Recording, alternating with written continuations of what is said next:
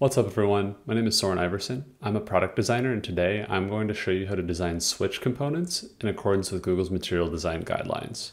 Switches are an element that are used primarily on mobile devices in order to configure settings. When the switch is correctly toggled on, it'll slide to the right, and when it's successfully toggled off, it'll go to the left. You can only provide a text label that will describe what the switch does, but it's not a requirement. The first thing I'm going to do is create a rectangle. This is going to be 36 pixels wide and 16 pixels high. I'm going to add 10 pixels of border radius. We'll call this background, and that'll be the background for all of the switches. I'm going to change this to be heavy primary for the enabled state, and for the disabled state, I will make this that darker gray. Next, I'm going to create a circle here. This will be 20 pixels by 20 pixels. The background for the enabled state will be that heavy primary color. For the disabled one, it'll be white. And for both of these, we're going to add one stroke, which is 1 pixel away on the y-axis, and then a blur of 1 pixel, and then we're going to create a 10% opacity rather than 25, so it's a little less intense. We'll add a second shadow here. We'll have that be 2 pixels, and then we'll have that blur be 2 pixels as well. And then we'll change this to be 12. You can see you've got a little shadow here that's off of the switch itself. So when I put it over, it has a little bit of dimension to it. This is what it will look like when it's enabled, and this is what it will look like when it's disabled. Let's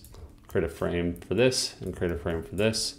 And we will call this on, and we will call this off. And then that is our basic active state for both the on and off. But we're gonna make other states of this as well. So one version is disabled. There are instances where you can have a switch component that's just default on all the time or default off all the time, or you're not able to control it for some reason. If that's the case, we'll change this heavy primary to a medium primary, and we'll change this to that heavy primary. So it just looks disabled. And we'll change this white to be at 100, and then we'll change this gray to be 300. And then that is our disabled state. There's 3 other states we need to make: hover, focused, and pressed. All of those are pretty similar, so I'm going to duplicate this 3 more times, and then I'm going to create a circle. We'll have this be 40 pixels by 40 pixels. Let's have this be that medium primary, and then I'm going to set this to 50% opacity, and then I'm going to paste this into this frame. I'm going to make sure that it's aligned with this switch circle, and I'm going to move it behind like so. Let's actually take this and make it that primary, and then we're going to change this to 10. This is the hover state. For the focus state, we'll change this to 20, and then for the press state, we'll change this to 30. So you can see for hover versus focus versus pressed, the intensity of the opacity changes a little bit. So let's take this, and we're gonna need to do the same thing down here, but rather than it being that purple, we're gonna have it be a gray. So I'm gonna change this to that 900 gray value, and then let's move this back, and again, change it to 20, and we'll change it to 30. Feels a little intense, so let's change that to gray 600. I'm gonna make sure that thing-wise these all look equal, and then let's remember that this is enabled, this is disabled, this is hover, then we have focused and pressed. And then for these, it's actually the same states. This is just the off state. Go ahead and rename all of these accordingly. Now that I have all of these, I'm going to select them all, and I'm going to go up to here to the diamond and say create component set. I will call this switch, and then I will go to property, and I will say state, and then I'm going to create another property. I'm going to call this value on, and the default value true. All of these on the top row are on, which makes this value true, but all of these on the bottom are off, so that value is false. Now I'm going to take one of these components and pull it out of the component set, and you see I can switch it on or off very easily. And then if I want to change this to a focus state or a disabled or press state, I can easily do that, and I can look at both the on and off versions of that. And that's it. You now have a basic switch component set that you can use for any Google material design project. Thanks so much for taking the time to watch this video. I hope that you now have a better understanding of material design, switches, how to use them, and how to create them if you're ever building a product that requires material design guidelines. Again, you'll use this in Android devices, but iOS has a different style of picker. If you haven't already, please like, comment, and subscribe. I'm Soren, and I'll see you in the next video.